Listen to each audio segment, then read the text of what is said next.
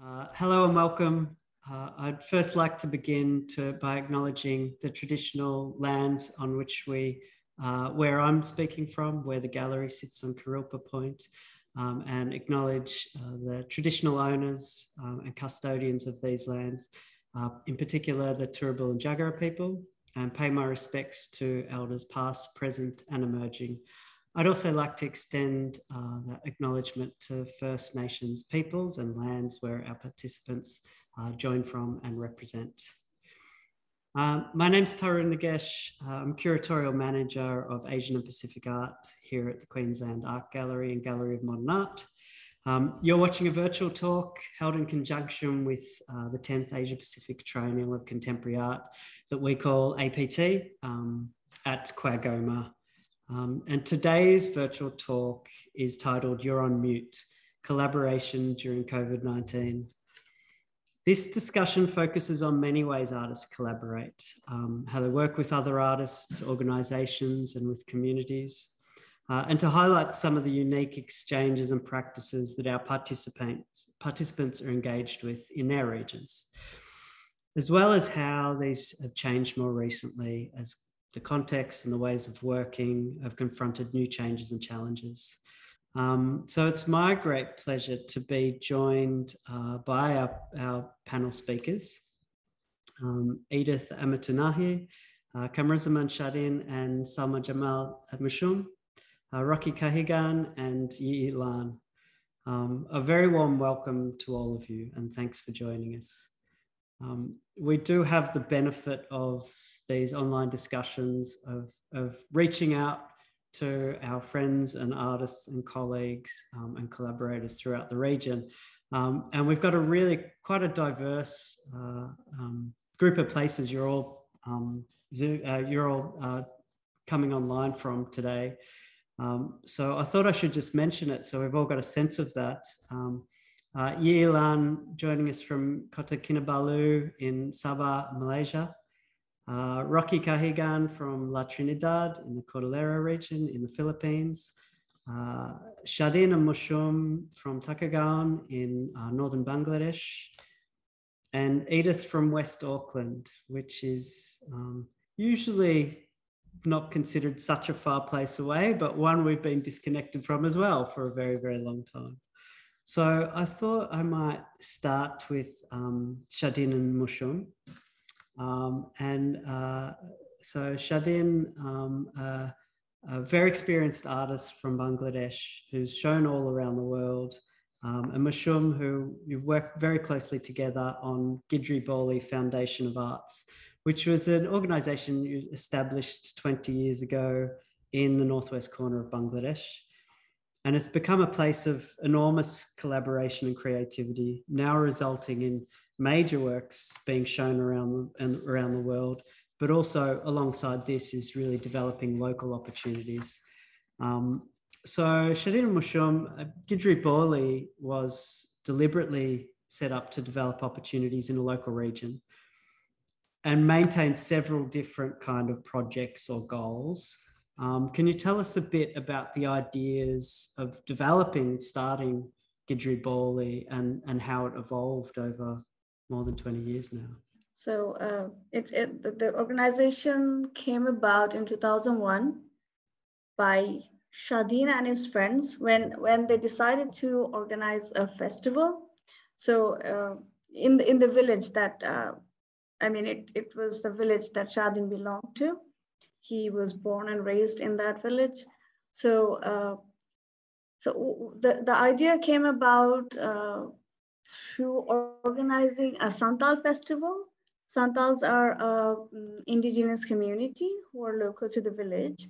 So during that time, it only focused on the festival and how the segregated community can because I was not there when it was established. I born there and I spent my younger age there, and it's like that I'm playing with them, with the communities. When I'm trying to cutting my route and going to cities like Thakurgaon town or Dhaka, it's like that I'm missing something and I don't know what's missing. After some time, I realized that I am missing my roots. Then I came back again in my mind that I have to connect with my communities. That's the point that I want to make something that when I can collaborate with the communities. That's the main point. And it's helping me like that when someone I visit in Shantiniketan, there's I saw that the Shantiniketan is the field where all around the Shantal communities, then in the university in the middle of the communities. And then I realized that it can be happen something in my village also, because lots of communities, different communities are living in surrounding with me, and we can collaborate something that it can be connected anywhere. That's the reason maybe that we are trying to make Gidree Bawlee.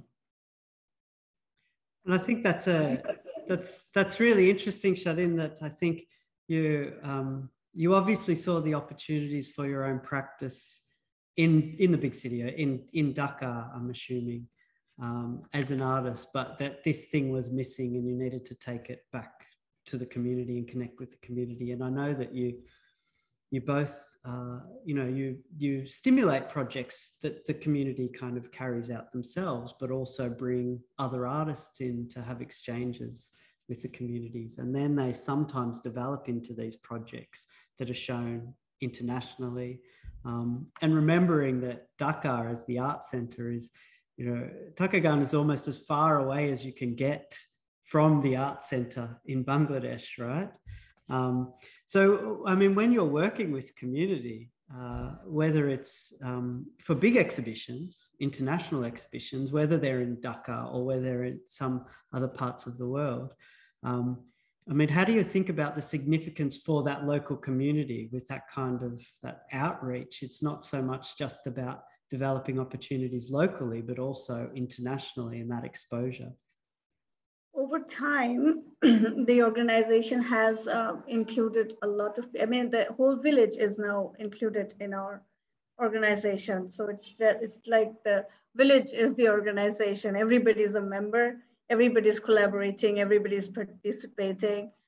What happens is when we develop work inside the community, in the village, we hold an exhibition in the with large-scale projects. We hold an exhibition inside the village for the village audience, and they invite people from the other villages. So there's like a festival. But when it travels to outside venues in the high, high art venues, so that's actually. So most of the people in the village are very locally centered.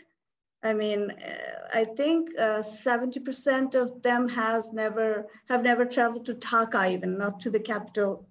So they don't actually, I mean, we show them videos and images, but they're kind of lost. I mean, they're odd at first, but they don't care because they cannot actually connect, but they can relate to the exhibition that they have organized.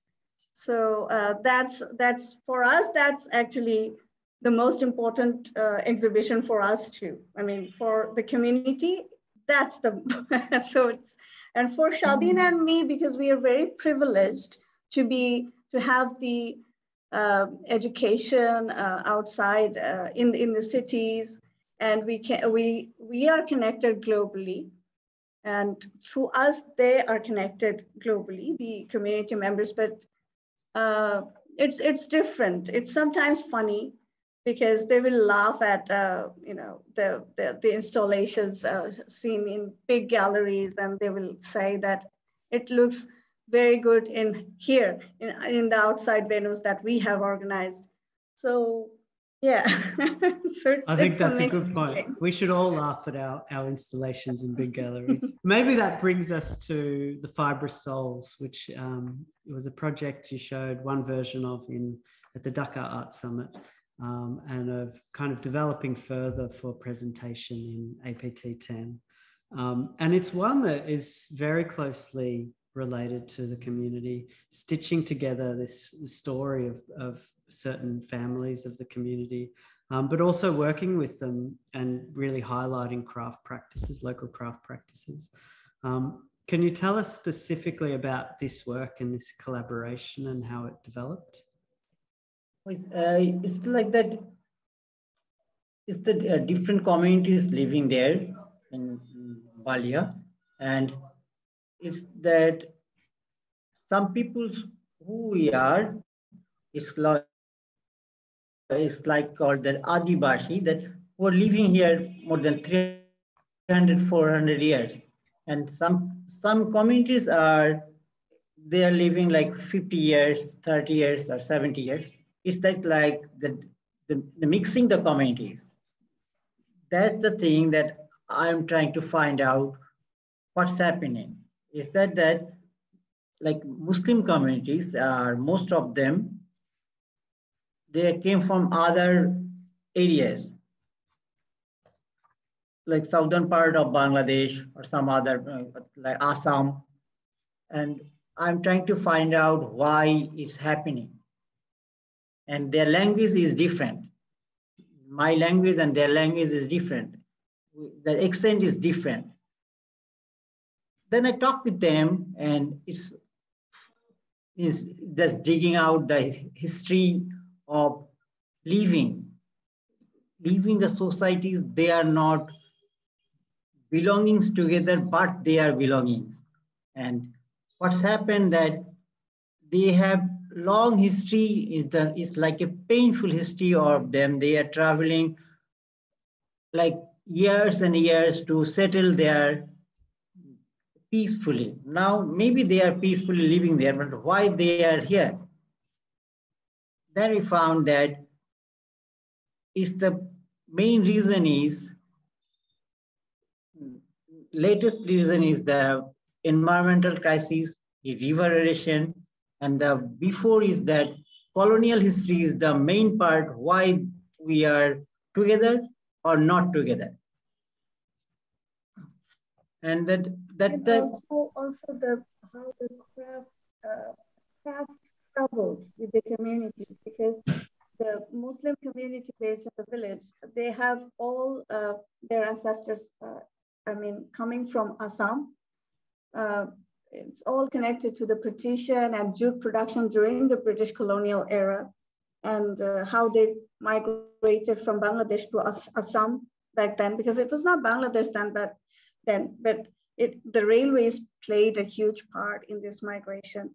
So when they were there, then partition happened, so they had to move back in. Then again, when they settled in the riversides, Brahmaputra,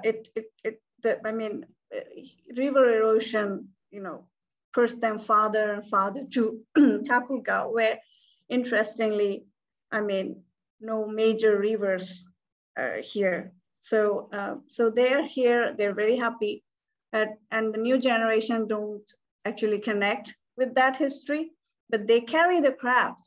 This shika, this particular jute weaving, hanging baskets, it traveled with them. It's not part of the indigenous communities in this village. It's specifically connected with the Muslim community who have traveled from outside here. So the work actually connects all these things, how the craft have traveled and what caused that great migration. And now that they're, the inhabitants, they're native, they're considered as natives at the village because it's been almost 100 years now. So yeah, the work actually speaks of, it kind of, puts all this thing together, looks disconnected, but connects, weaves together. So everything. And so I guess, the whole idea has come from actually just your curiosity in finding where people in the community came from. But I think, it's amazing to see that it's all made locally as well, and displayed locally before it becomes something they can laugh at a big gallery on the other side of the world. Edith, I might just turn to you, because I think you similarly work with the community that is very close to you, and really important to you. And while they're the subjects in your works, you've developed ways to invite them in as co-creators, I guess, giving them voice and giving them agency in doing so. And this, I know, has been primarily focused through the medium of photography, and specifically portraiture, which has been crucial to your work and an instrument to can broker relationships with community through portraiture and photography. Could you tell us something a little bit about how you work with photography and what it means when collaborating with the community? Yeah, talofa all. I got my training many years ago, and I dabbled in all the arts, and by elimination, I realized I was only good with a camera. I wanted to be a painter, and but I suppose what I realized is the stories that I was interested in telling could still be told with a camera. So I came to art school with a very clear idea of the kinds of stories I was not only interested in telling, but was surrounded by, lived with, followed by. So I guess I came with that impetus, which naturally meant that my collaborators or my subjects, people in the photographs, were my family, were people who were also part of the story. For example, we do night prayers, evening prayers. We call it lotu. It's a Pacific tradition, perhaps. It was something I remember doing as a kid, and I noticed that my husband's family did that very often, and I was like, oh, I could make a picture about that. So often they are stories that I'm surrounded by that I might not even remember or recognize, but the people I work with know best how to tell the story. So I guess the community thing is about expertise. I'm looking for local expertise. I'm leaning on locals or family, people that who know the subject better than I do to help me tell the story. So that the community building happens because perhaps the end or one of my outcomes is to make a picture, is to have a show and exhibition. But the process of making together is not only, is crucial, I suppose, to the work. I can't really do it without the community's support. And I've been thinking about that because when you're younger, you start quite close to home and what you have access to. But as I've gotten older, I've sort of done the same thing. The communities sort of changed, but really they are the same people. That might be a neighbourhood further down the coast, but it is quite a tactic that seems quite integral to my process. So I feel very like the artist before talked about privilege. It's a very privileged position artists get to take and embody in the community. So I often come with gifts. I feel like we are having a show together. Who wants to be in the show? I think it's, yeah. that's what I come thinking about, I suppose. Yeah. And do you think it was, I mean, was it always there for you when you started making art, that you knew it was going to be something you're interested in collaborating on and spending time with community? I mean, it's kind of ironic as well, because I guess photography can be a very direct, very quick way of working, but actually when you, as you talked about, when you work with community, it needs to be very slow. It needs to be receptive. Look, I'm not that inventive, and the world is far more interesting than anything I can imagine, you know. So I know the situations that happen in front of me, that is far more interesting than, I always think I'm just not that imaginative. So I feel like it's necessary to work this way, because the world is so interesting and it unfolds in front of me faster and better than what I can dream of or something, you know. Like the way people put fire alarm sirens on their cars and blast Celine Dion in the neighborhoods. Like, I just couldn't even dream that up. And that is something I mean, it's partially about like being an observer and a participant, and when you're involved in the brokering of the relationship and the conversations, but also when you need to step back and make something with that, direct something. So it is a dance between the world and as it's happening and all the people in it and me. So I had this idea that I would come to Queensland in Brisbane and work with community or people I know, but I couldn't. So I started to think about how to imagine connections of a kind of broadcast I'd like to make from my bubble here in Auckland and West Auckland. So I started to think about, what is interesting, what is connecting between us, the ocean. What will people in, I don't know, North Queensland want to see when they come to QAGOMA? That's sort of strangely interesting and bizarre, but also familiar. So I kind of thought about those things, but also very ordinary things like sitting in the car, going for a ride, or playing PlayStation and the purple haze of the light, or blowing bubbles in the park during sunset. So these are kinds of images I tried to build up of a picture of a conversation I was having here or there. Yeah, you know, over the course of the pandemic, you know, rethinking about travel and how you might situate a practice elsewhere, start thinking much differently about the local and what's around you. So Rocky, your practice in the Philippines carries a strong aspects of organising and gathering together community, drawing attention and visibility to art practices, but also to create spaces of access. I know you've called it before, so you can talk about community issues as well.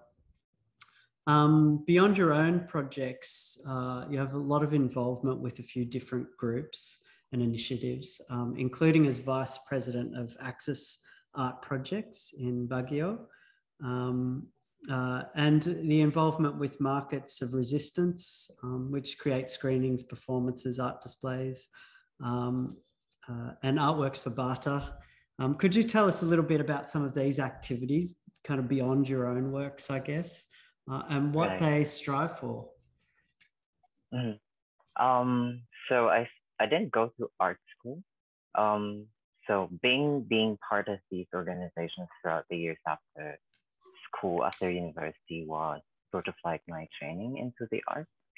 So I've never really understood art. It's very uncomfortable for me to understand art within a gallery space. So Access Art Project was spearheaded by Kawayan Digia and a lot of other artists here in Baguio City.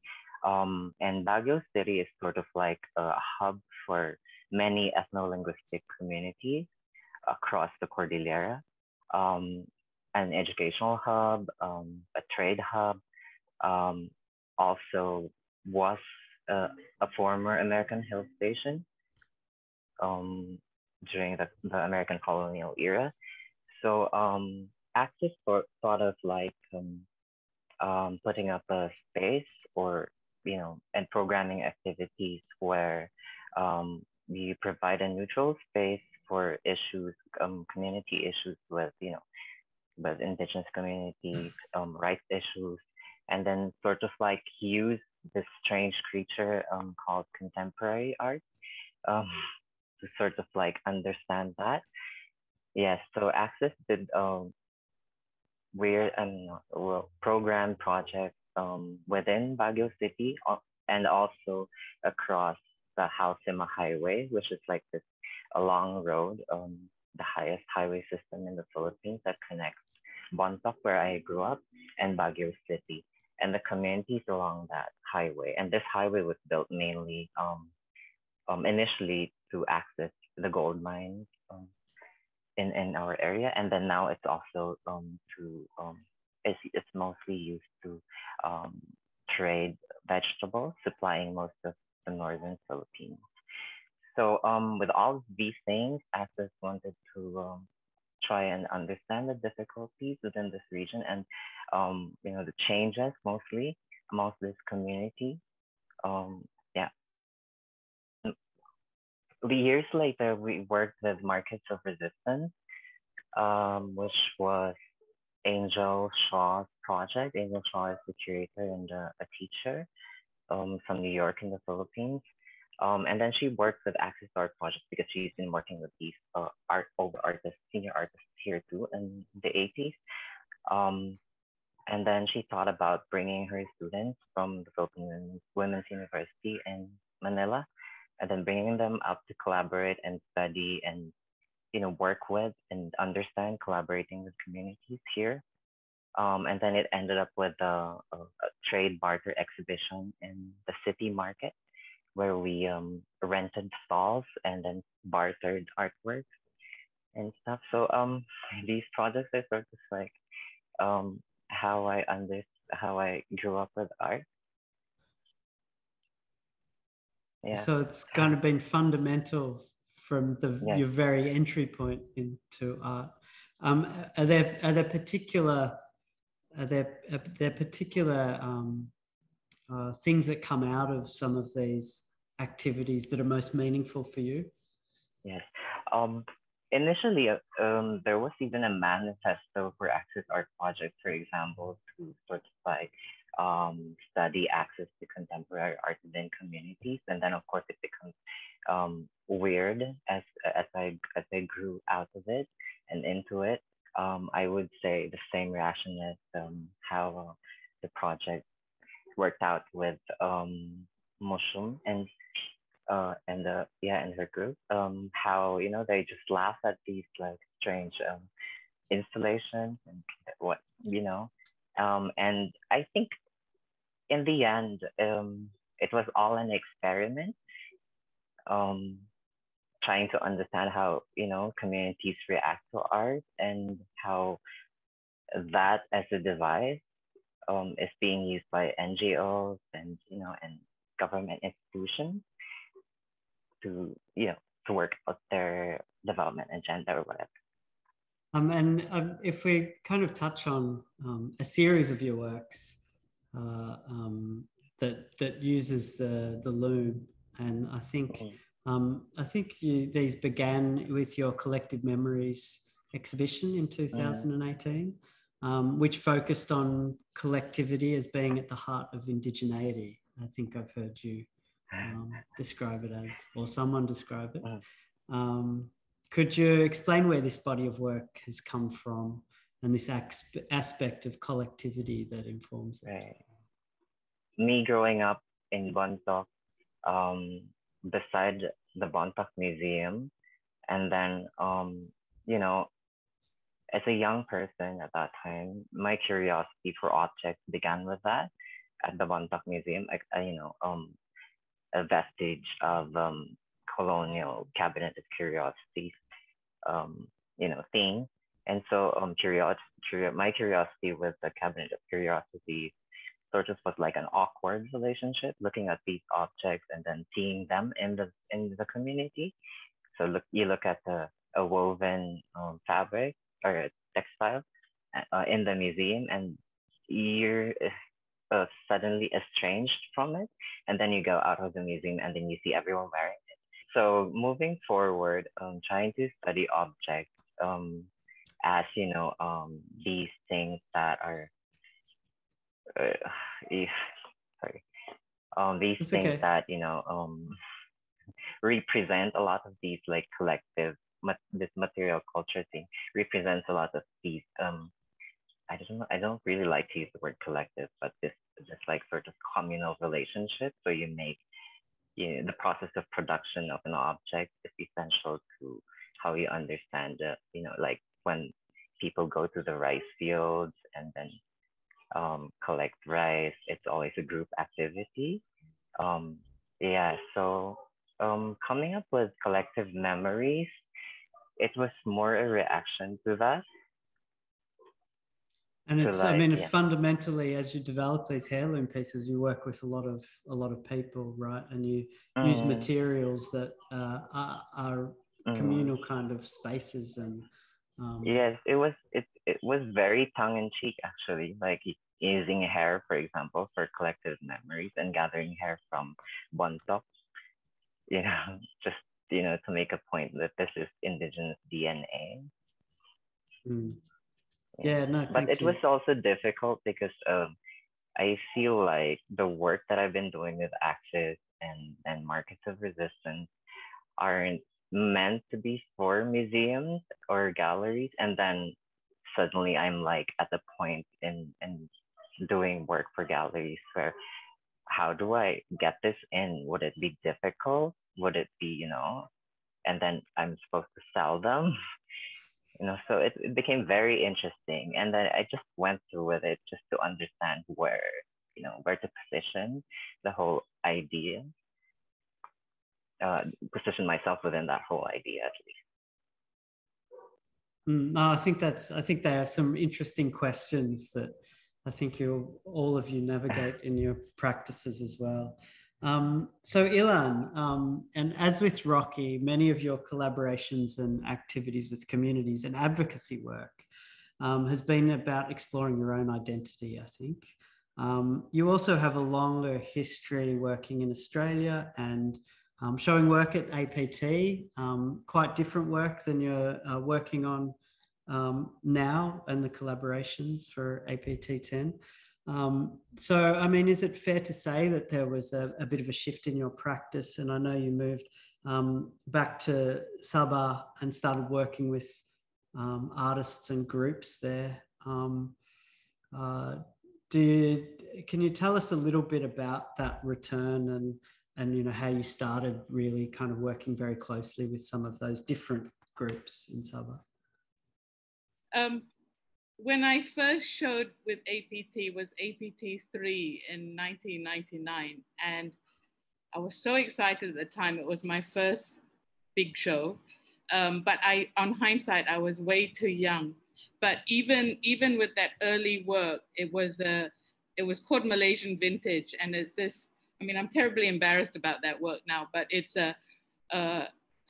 was looking at the way that through colonial history, Malaysian society had been divided into these census-friendly categories of Malay, Chinese, Indian, and everybody else was the others. And I was most definitely in the others, one, because I was mixed, and two, because I come from the Borneo side of Malaysia, which doesn't register on cultural, pop culture, media,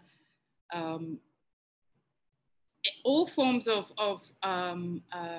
documentation of what an imagined community may be. There is an absence of the Sabah and Sarawak, Borneo states in the wider Malaysian landscape, whether it be literature history or visual art history, dance history. We've never had to this day a cinema film released in Malaysian cinemas that was made by Bornean Malaysians. So we still don't have that film. So this anxiety about claiming a kind of visibility or space has always been in my practice. And Rocky, I've been using hair too. Since university days, precisely for, as you exactly said, is this using hair to talk about the individual identity, the inherited identities, you know, that at one point is a little bit of a joke. On the other hand, is damn serious. You know, it's forensic. You know, but I get sidetracked. Yes, so all of this anxiety has driven much of my practice, which has been about, if I could sum it down, has very simply been about understanding power and understanding who gets power and how is power used, how is power shared, crossing over into sort of political realms. And the way I understand politics is how communities and societies organize themselves. It's as simple as that. So I've been practicing in KL in my stubborn Malaysian Borneo way for something like 25 years. And then in 2018, we had, I mean, this is very personal also in terms of a personal journey. We had a very important general election, the 14th Malaysian general election. And it became a very, Kuala Lumpur became very toxic at the time. Airplane. I love airplanes now. A rarity. I'm in, my studio is right below the flight path, and it was so quiet for 2 years. So now I celebrate the sound of airplanes. So anyway, 2018 was toxic KL, and the Borneo states were near invisible. Well, they were given a lot of importance, but for political expediency, not for any real true engagement or understanding. So I decided that's it, that's enough, I'm going home. And I was also ill at the time. And when I went home, like Shadhin mentioned earlier about this need to find your community, I realized that because I'd been away for so long, I'd kind of lost my home identity, although I'm always back every few months, but I wasn't living there. And there's a difference when you move to live somewhere, you know, and commit that way. So I've been working with weavers in land-based interior and also sea-based communities for this past 4 years or so. And it started because of this need to find my hair, my community, my people in a way. I'd lost it. And I'd come from a very toxic environment where it was so loud and I couldn't think anymore. So it was really slowing down a lot. This is 2018. And I started because a lot of my previous practice was based on photographic works and looking at archives and unpacking and reading archives. So I'm interested in photography as an object that can be read, as a document that traverses quite a important period of our human knowledge, which is relatively recent, inclusive of the colonial period. And then I sort of continued that habit, if you like, of trying to find entry points through photographs. And I found these old family photographs, which I love very much, when I was about 4 or 5 years old, at my grandmother's village called Nambazan in Pinampang. She's a Kadazan woman, Kadazan community. And it was a harvest festival Magawal rituals. And these rituals were all held on these mats, plain mats, unembellished, very ordinary looking, nothing special. And then I had this memory.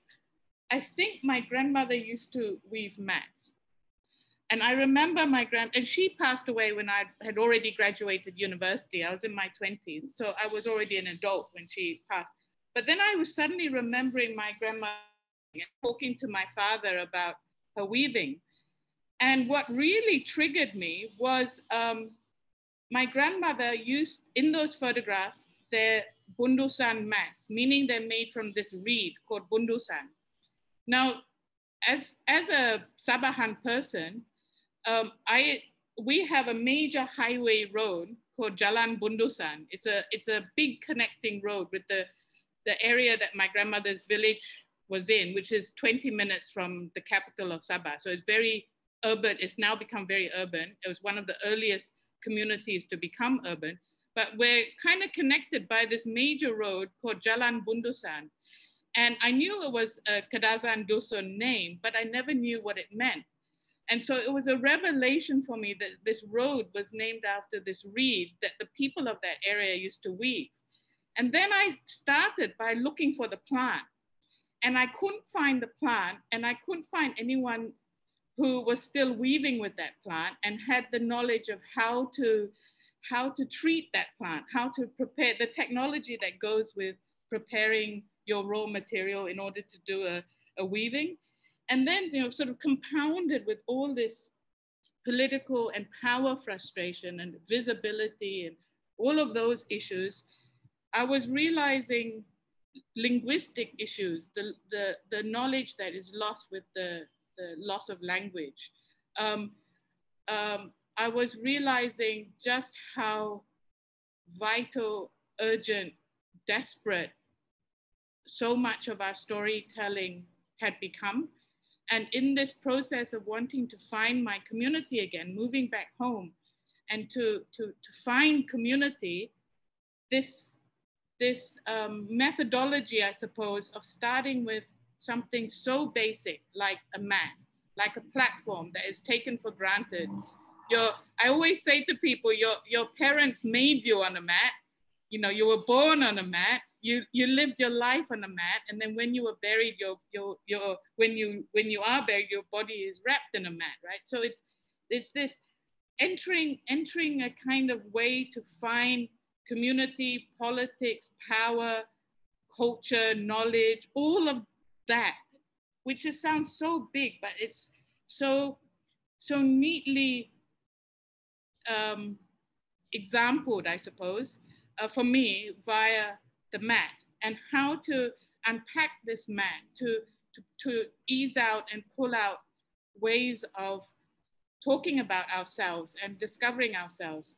And then the other thing that was a major trigger, was also from pre-colonial and colonial period, was this by design separation of the land people of Sabah and the sea people of Sabah that dates to pre-colonial times, with the Brunei and Sulu Sultanate tolling the rivers, economic movement from the land people to the trade highways of the sea.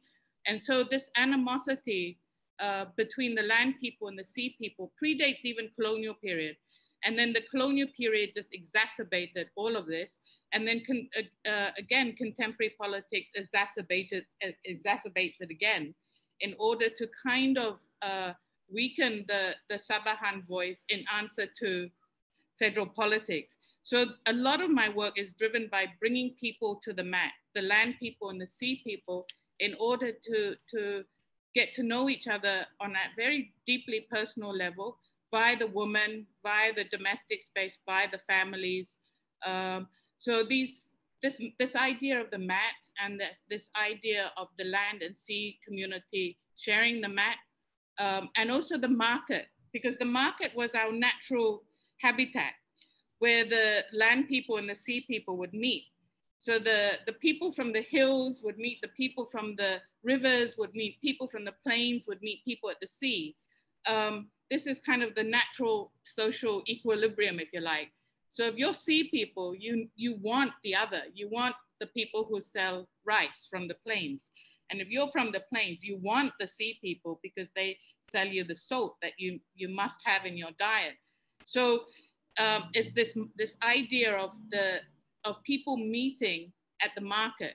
And to me, I slash museum, so market slash museum, as a kind of meeting place where you look for somebody who's different from you, who has a different technology knowledge system from you, and how you get enriched through that trade, that barter, that exchange of needing for your own health, your own community, needing the other, rather than distinguishing the other for xenophobic type or negative overtones, which is often the case here, but to re-recognize that we need the others. We want the other, to recognize and celebrate something different and other from where we come from.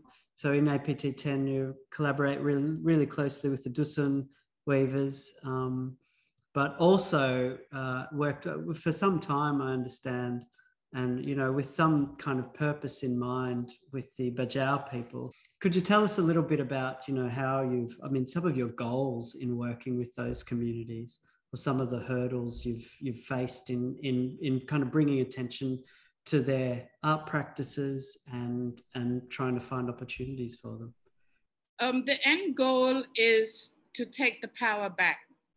And when I say take the power back, I mean in terms of, I hate the word empowerment, but it's a really powerful word. But I mean empowerment, but that's so cheesy. I mean a political power, a self-confidence power, a power that we don't have in order to answer back to a federal center. So meaning in West Malaysia, Kuala Lumpur and all that. So that's end goal, is to be able for Sabah's communities to come together. Tanah means land, I means water, sea. Compounded, Tanah Ai, it means homeland. Sabah has to find its homeland voice in order to answer back. So that to me personally is end goal. But for example, you mentioned the Bajau community who are showing their traditional mats. They are showing, not under me, but not under my collaborative work, but completely independent from me. They're showing their mats with APT. That's a stateless community. They don't have paper identity, but they have an extraordinarily rich cultural identity. And in many ways, to me, they represent ASEAN. They represent Mafalindo.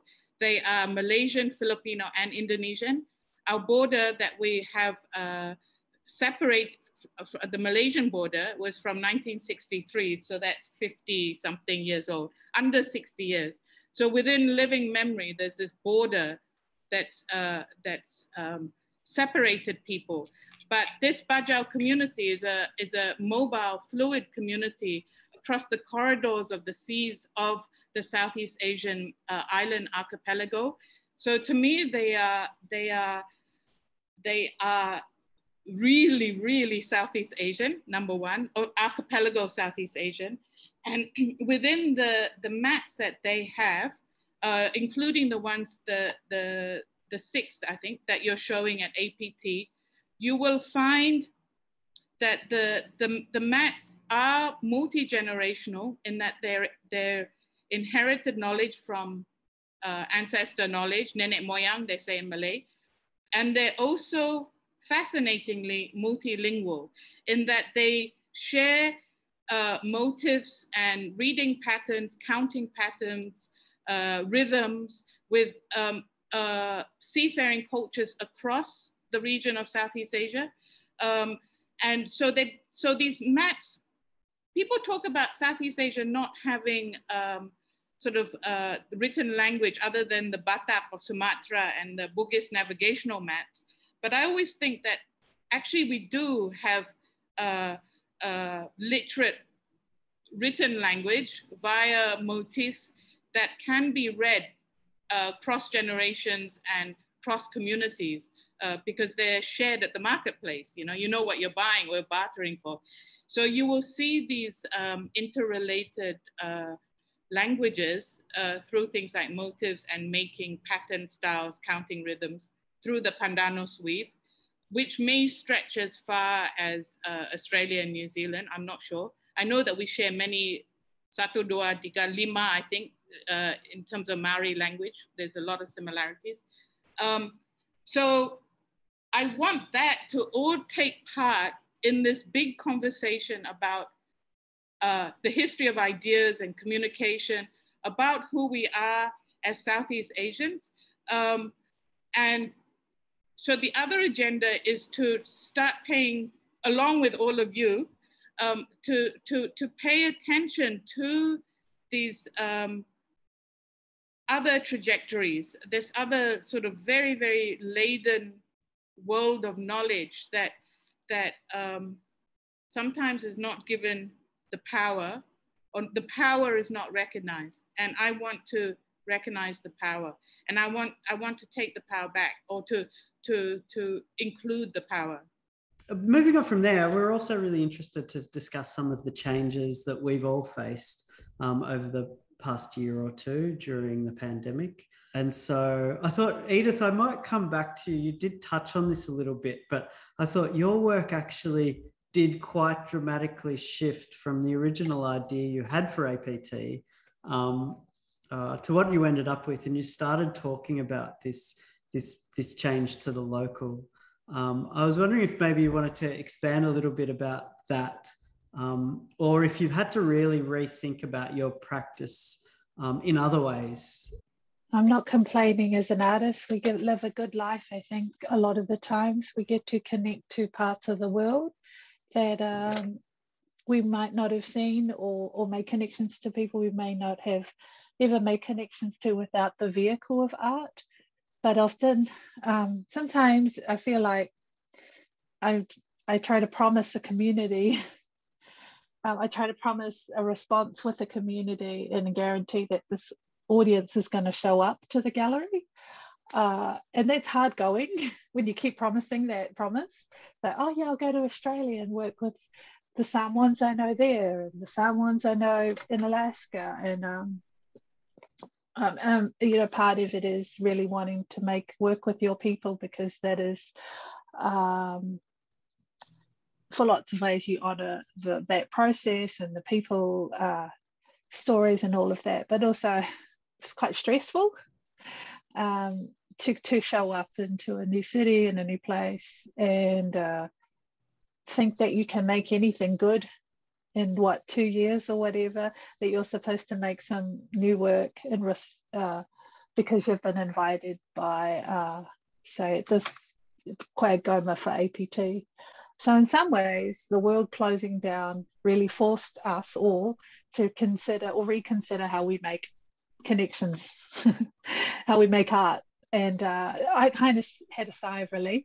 I was like, okay, so we're not going to Australia. And I really had to address trying to think about another place while making the work here, you know. And knowing very well, I always consider an audience. I'm obsessed with audiences, an imagined audience. Who's coming to see the show? Who are you making the work for? Who's in the work? And who's going to connect to that? So that was very much in my mind when I was trying to when I was making the work. Like, okay, who's coming to Brisbane Gallery? Who's coming in the train and riding and coming to see this work, and what are they going to connect to? What are they going to be familiar with? So in some ways that it helped me close down some possibilities that I didn't need to address. I-Lann and Shadhin and Moushum, I think both of you, you know, working, I mean, through even just over the last year working on APT, you also have to travel to communities you collaborate with. And, you know, some of them are remote, and I know sometimes the internet is a bit unstable. I know you also, you know, there's that real fear of that you might actually take coronavirus from the city to smaller places. Would either of you want to, any of you want to comment a little bit on that? You know, some of the hurdles. I mean, both still continued to develop projects in these places. Well, for us, it was, I mean, a strange 2 years, because it's, I mean, because we have done projects in a new way, because this is the first time we have done so much online collaborations, especially our kids group. We have a kids puppet group in the village. So they have collaborated in several projects with other countries. But for us, mainly because we had to go to Dhaka for a couple of things. Of course, everything is centered around Dhaka. So anything official, any important things, you need to go to Dhaka. So, so we were in constant fear, because Tarun knows, because we were in correspondence. So it was so hard to move because we were scared that we will carry the virus to the village, because it was, I mean, there was no cases, but Dhaka was the most impacted city in Bangladesh. So yeah, and for you, I think couple of Shadhin's long-term projects that he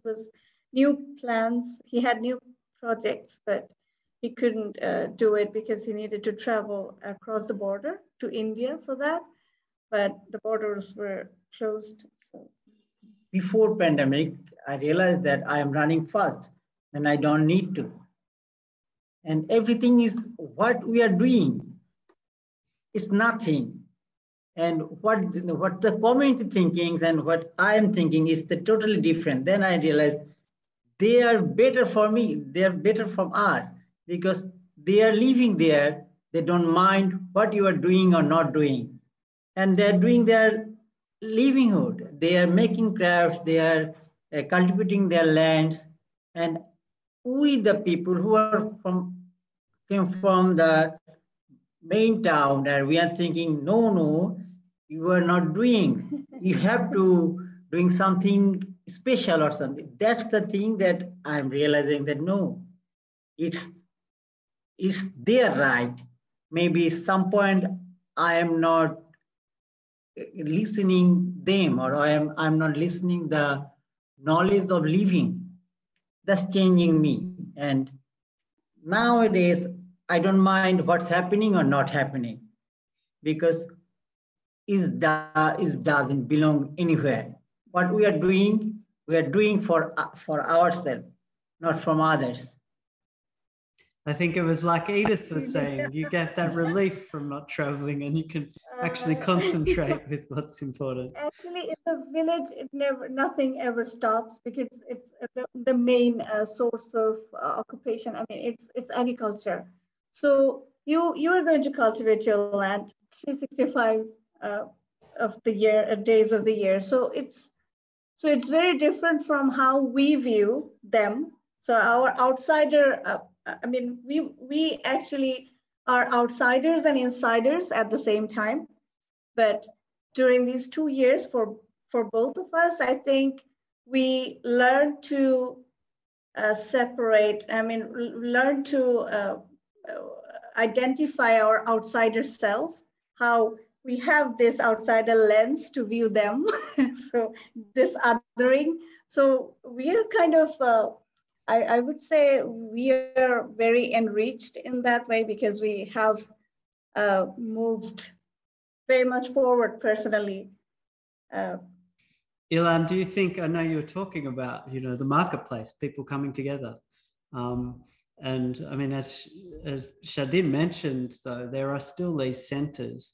Do you think it's been harder in these restrictions for people that are at a distance from the centres? Yes, at least in Sabah it has been. The two communities I work with, they are both very, very heavily reliant on tourism. The inland Doson and Morot community produce huge amounts of the handicrafts that you would buy at the airport, for instance. So when tourism stops, the orders stop and there's no income. The community I work with sell a lot of seafood for like the tourist restaurant meals, diving tours and all the rest of it.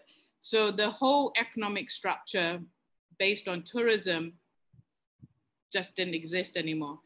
So for me, the first few months of COVID was, my mantra was rest is radical. So as I, did very little, I would justify it by saying rest is radical. And then during that time of thinking rest is radical, I was thinking about ideas of the circular economy, worried about these communities and how we could generate something. So ideas of this circular economy, of restorative and regenerative economy, of how to make, as an artist, how do I participate in this? How do I generate economy? How do I keep things going for this difficult period of time?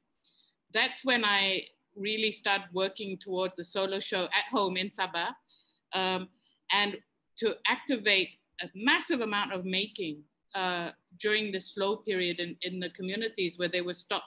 They didn't have the normal, usual handicraft making. So a lot of people are free, so they'll join my team. So let's make an exhibition worth of work during this time and try and keep an economy going, even to the point of doing things like replanting pandanus plants.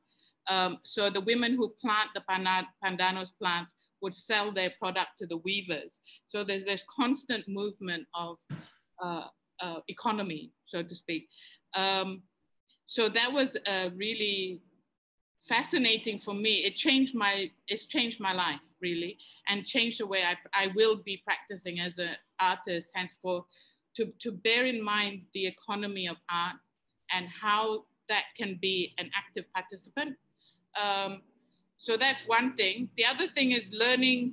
Oh, the other thing that happened was, because the wives, the mums, are so busy weaving, and the husbands are no longer selling their lobsters to the seafood restaurant, we had three, in the sea community, we had three of the husbands help their wives with the weaving.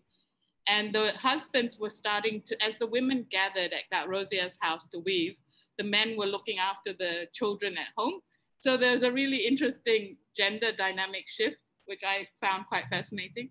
And then, what was I going to, there was another thing.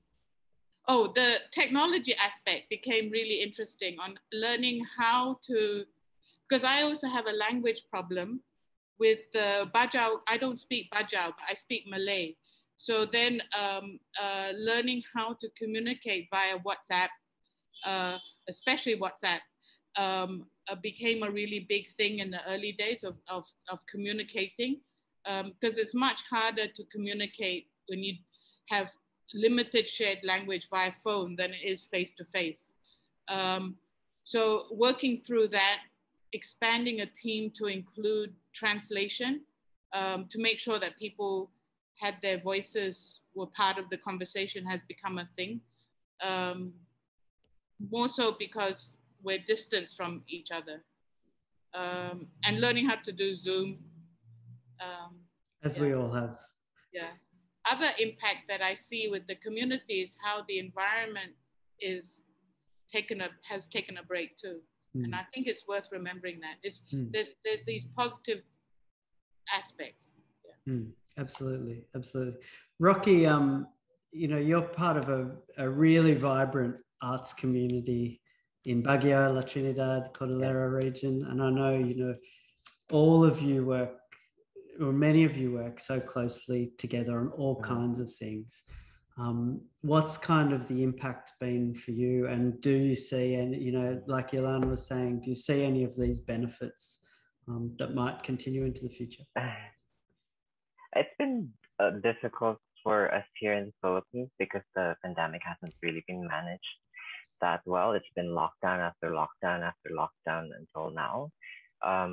We're one of two countries in the world who aren't open yet to face-to-face, a classroom education. So it's, even now, I haven't, making the work for APT, I had to ask family to, go to the people I work with to get the hair, and then, and then I had planned this whole thing since last year, and then we almost changed the whole hair concept because it might not go through, the restrictions in Australia. So even that. So although luckily there is a community here of artists, and we see each other from time to time, trying to understand where we're going, what we need to do.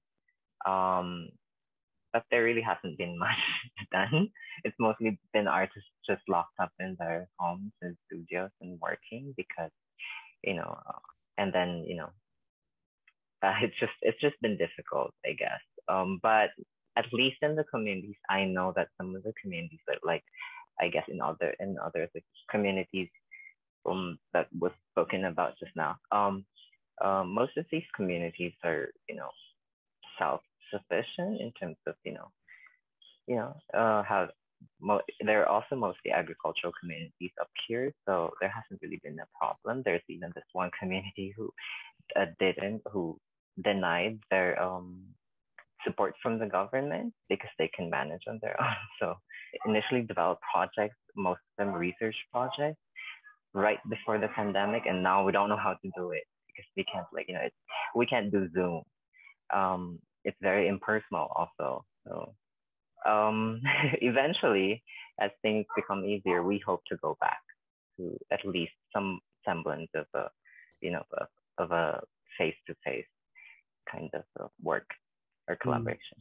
It's been a fabulous discussion. I think it's reminded me that of the wonderful opportunity we've had, that you are all working with communities and collaborations still throughout this time towards APT projects, but also in all the other activities you do. And I think it's fabulous to hear you're all busy, all still doing projects, some really interesting new things. So I would like to say an enormous thank you for joining us and sharing your stories.